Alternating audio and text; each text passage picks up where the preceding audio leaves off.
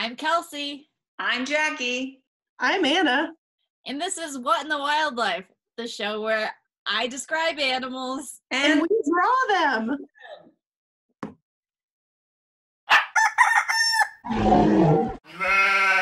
If this is your first time here, the way that this works is that I have selected an animal that I think Jackie and Anna don't know about. Which is probably true because we don't know about most animals.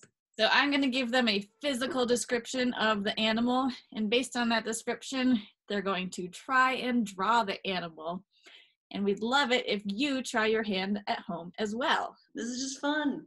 And along the way, you're going to learn lots of fun facts about the animal I have selected. Woo! Are you ready for today's animal? Well, I am. I am as well. Today's animal is the Sifaka. What in the Sifaka are you talking about? Sifaka is spelled S-I-F-A-K-A.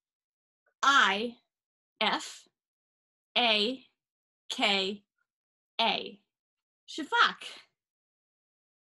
Well, I'd like to know what you think it might be, but to help you along, I'm going to give you style icons, and then you can warm up your creative juices by drawing it based on nothing. You ready? My favorite way to warm up my juices. Your style icons are Rowan Atkinson, aka Mr. Bean, the Gelflings from Dark Crystal, Kim Kardashian wearing a white fur coat, and an Olympic long jumper. See what you got.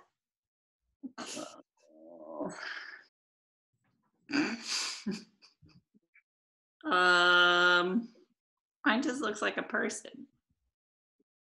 Okay. Hold on, I have to give mine a quick body. This looks like Is it on a tree? it's whatever you want out of life. Does it have two legs? Yes. What you can't tell is that they're on opposite sides of the body, so it can do like this around a tree. There you go, scurry up, scurry down. Okay. I was thinking of more of a very hairy pack animal that has a big butt, has long skinny legs, kind of an elf's face, a very long fuzzy coat that they shave off and use as yarn. Obviously. Well, Jackie was somewhat close. Sifaks are a type of primate. Yeah! There are technically 9 different species of Sifaks, but I'm going to describe Vanderdeckens. Whoa. They have an all-black face that is encircled by a hood of white fur, and their bodies are essentially all covered in that white fur, other than the face and then their ears and their palms. I would say they look like a hairless rat wearing a sheep onesie. So they kind of have that gelfling face from the Dark Crystal, but with a little sheep suit on. At least for the Vanderdeckens Sifak, the fur is a silky, luxurious white, kind of like friend of the show Donut, everyone's favorite Shiba Inu. This is a very high-end sort of onesie. This is not an Amazon onesie. The body length of the Sifak is about 90 to 100 centimeters in total, but that's about half body and half tail. So the body from the head to the base of the tail is about 45 centimeters, and then from the base of the tail to the tip of the tail is another 45. Long tail. I'll quickly mention that the females tend to be a little larger than the males, but otherwise there isn't much physical sexual dimorphism. Males and females generally look the same, except for the females tend to be a little larger. I'm gonna draw a lady then. It'll be hard to tell that it's a lady, but you could draw a lady. Now let's talk a little bit more about the face. They have round forward-facing eyes that are yellow in color, other than the small black pupil in the center. And the eyes are fairly wide set. Is that because they got a big nose? Again to the nose. About level with the pupils is the bridge of the snout, and at the widest part of the snout, it's about in line with the center of the eyes. So if you can think of a koala face, it's the similar dimensions of eyes to snout piece. The snout extends out a little bit from the face. I would estimate about 4 or 5 centimeters, and at the end of the snout is a little nostrily nostrils. On the side of the head, about level with the eyes, are 2 ears. Are they just round like your hands? Are Just they? like my hands, round. She-fox have arms and legs, just like us. But their legs are really long and strong. So the hind legs are much longer than the forelimbs, but the forelimbs don't look short in proportion to the body. It's just that they have really long, strong legs. So you're saying this isn't like a T-Rex situation where it's like, it's more like an ostrich?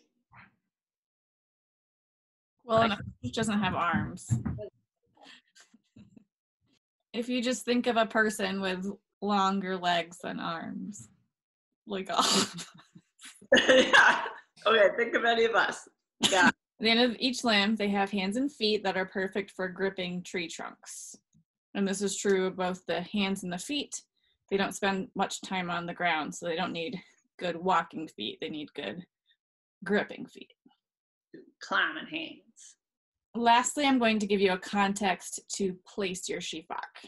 Generally, you will find them in the trees, either jumping upright or wrapped around a tree.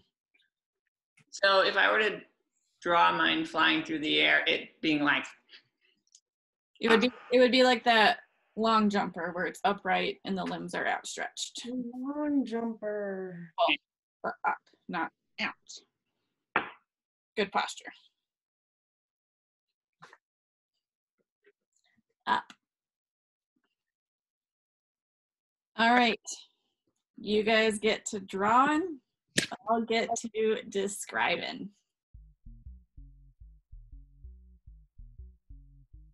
Sheepfox are primates from the genus Propithecus, which is a type of lemur. Lemurs are endemic to the island of Madagascar and are found on no other land area in the world.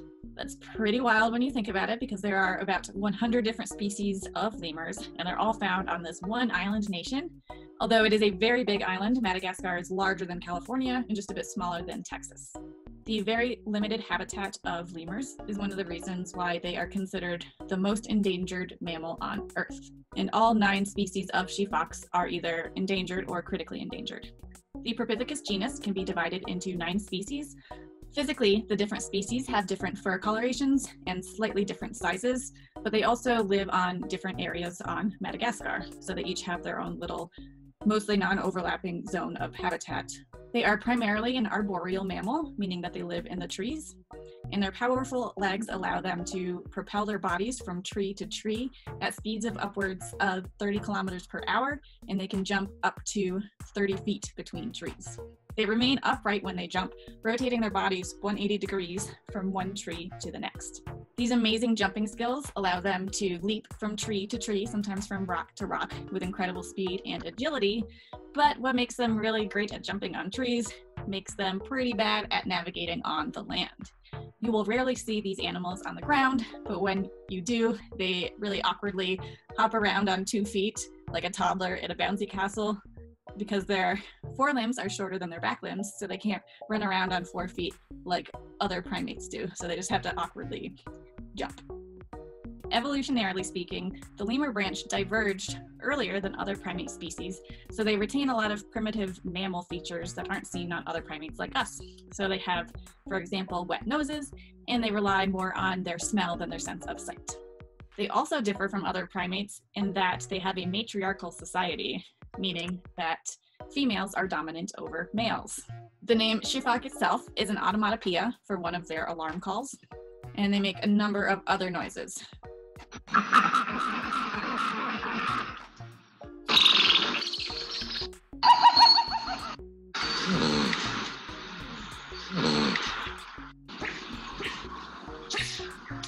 They sneeze a lot. It's like they're holding it in, like. Okay. The last thing we need to talk about is mating. Sheepfox mate only once per year, in January-ish, and I've seen varying reports on whether it's 1 week of the year or even 1 day of the year. But they basically have their one time of year Sifaka bacchanalia when they're able to find some love and make some babies. So much pressure. So I propose that we make a high school prom night style movie about the Sifaks who are nervously anticipating their day of mating each year and their week of love. It's January! Let's do it. How many exist again? Not a lot. Maybe they should try doing it a little more. Yeah. Make the effort, guys. Just kidding. Their habitat is shrinking and they're being hunted. And it's all because of humans. Because mating occurs once a year, births also happen around the same time. Just like one of those weird pregnancy packs. So maybe instead of just one movie, we can make a whole mini-series about these guys. So, all together, these are strong, empowered females whose territory is shrinking, but they're really cool, and they're really good jumpers. So, protect the Sifaks. Preach. And with that, let's see your drawings. 3, 2, 1. Bam, bam, bam. Oh boy, they're so good! Oh, Anna, I got a baby. really good. Last minute baby. Threw it on there. Ooh, I like it. I like it. Those are really good. It's so good with its little digits. This is him jumping on the ground. Oh yeah. Woo, woo, woo. Adorable. He's so silly. He can't walk. Oh, they're very cute. And they do look like they're wearing pajamas. Those legs for days. What you would think the abominable snowman would be, but skinnier and smaller. Yeah, like the tropical abominable snowman. In case you guys didn't see, I wrote, "I'm coming for you, slightly smaller male, because clearly I am a lady Sifaka." Is that his law? What is that one? Where is that one, Anna? It has a baby. What is your baby, Jackie? Okay, well, I like Anna's. Anna nailed it. Do either of you know the show Zaboomafoo? Yes, I do. Zaboomafoo is a kids' wildlife show that ran from 1999 to 2001. And it was hosted by the Kratt brothers along with their Sifak sidekick named Zaboomafoo. Oh my god! The lemur that played Zaboomafoo is named Jovian. Jovian came from the Duke Lemur Center, which has the most diverse collection of lemurs anywhere other than Madagascar. And unfortunately, he passed away in 2014 at age 20. However, he was a married man and had at least 12 offspring, and his obituary said that he had intelligent yellow eyes. Oh. What more can you hope for in your obituary? We'll provide a link to the Duke Lemur Center in the description box below. So now I want you to play, Where's That Scent Gland?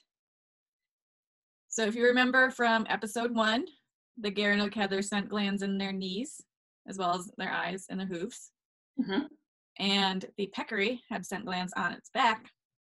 So I thought it would be fun if you guys can try and figure out where the Sifak scent gland is.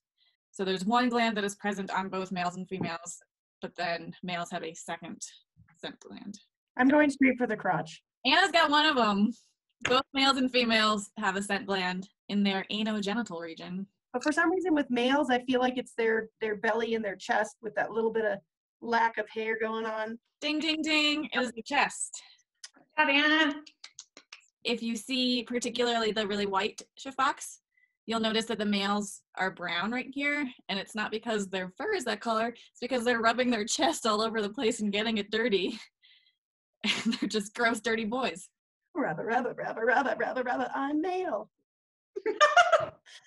Thanks to everyone for watching. If you tried your hand at drawing a Sifak, send us your pictures on social media. You can find us on Twitter at WhatWildlife and on Instagram at WhatInTheWildlife. The links for those sites can be found in the description box below, as well as more links for where you can find additional information about the Sifak. If you like this video, give it a thumbs up. And if you loved it, subscribe to our channel so you never miss an episode of What in the Wildlife. Yeah! See you next time. Bye!